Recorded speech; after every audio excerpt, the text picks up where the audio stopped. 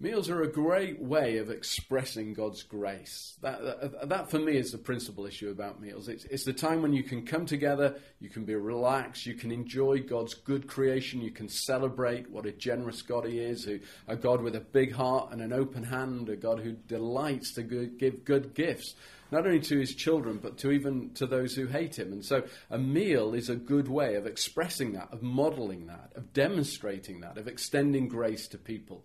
Not only your friends, people who are like you, but also strangers and even your enemies, but is opening your table to them and blessing them with good food and a good time and very practically commending the grace of Jesus in that, so that you have an opportunity to speak about Jesus.